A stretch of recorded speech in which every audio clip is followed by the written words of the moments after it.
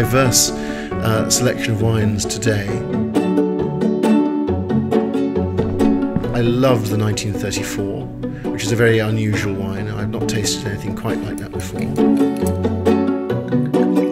2011 showing amazing promise, so obviously a great vintage. Also the LBV 1992, I thought that was really a surprise actually. To taste an LBV from that vintage was a real treat.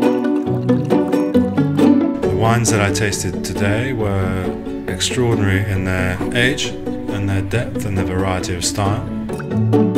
It's absolutely remarkable how well these wines age, how fresh, how pure and how beautiful they are. It's something which is actually quite difficult to explain in words.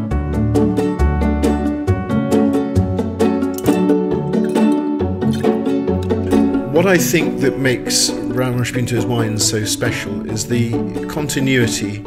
The people who make the wines know the vineyards, they know the Douro Valley. The people who make the wines have a feeling for the wines, and that crosses borders from all different styles, from vintage port through tawny ports, which I think Ramos Pinto makes some of the greatest tawny ports in the world.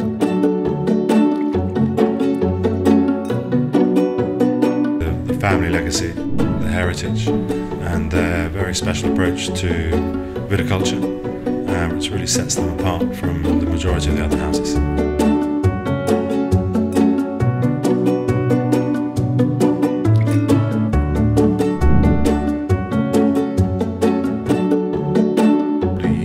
Upcoming sale in December for the port section, that's where we're going to offer like a range of rare vintage ports coming directly from the Gaia cellars of the producers. We will make like a range of ports you don't normally see in auctions, and let alone in shops, available for wine collectors to try if they can secure some rare bottles. It was particularly interesting tasting, a pre-tasting for the auction that will take place in December. I think it shows the continuity of Ramos Pinto from different winemakers and different blenders. A good lot of wines to show exactly how we are around the centuries between 19th century until now.